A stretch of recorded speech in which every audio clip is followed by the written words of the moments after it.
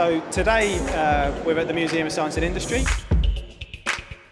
We've been hosting Brain Attack, which is part of the Science Stroke Art series of events.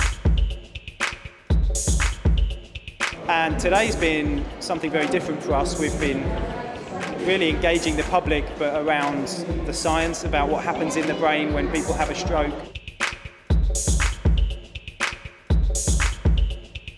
We've been working especially with neuroscientist Stuart Allan, who's been dissecting sheep brains today and explaining to people how the brain works.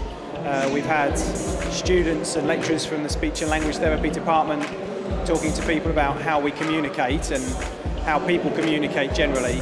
I would wholeheartedly recommend that they do this again every single year if they can.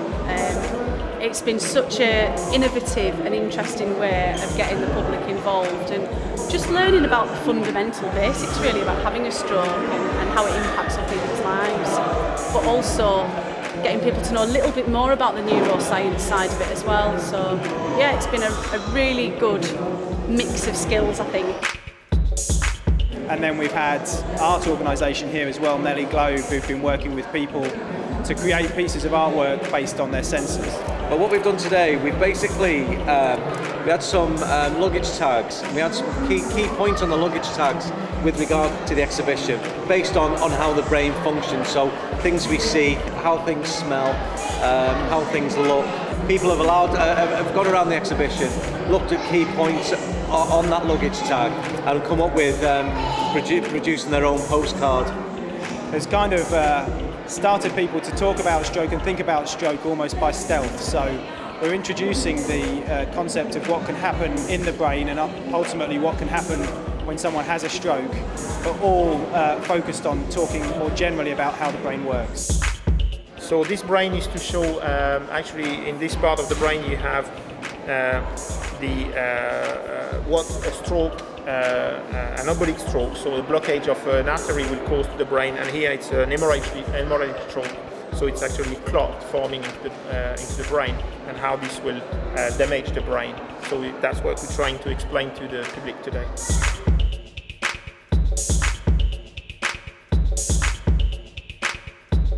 Excellent. Yeah, absolutely excellent. Education, so you can look at like a brain physically, rather than imagine it, it's right there in front of you. So we're looking at a sheep's brain, so it's very interesting. And you can touch it too,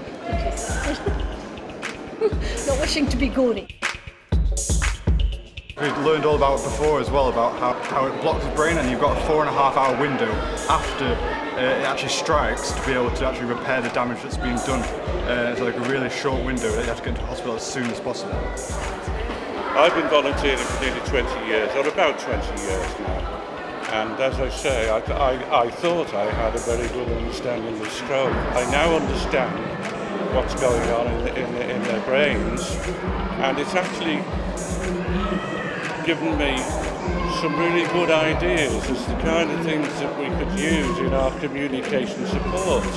But I've had many comments from people how wonderful it is to come in, have their blood pressure checked, have a look at what's going on inside the brain, and to really enjoy. And the children have thought it's absolutely wonderful to be cutting sheep's brains in slices. It's been a wonderful experience. Well, it's been great having Brain Attack here at the Museum of Science and Industry as part of our Contemporary Science Programme platform for investigation.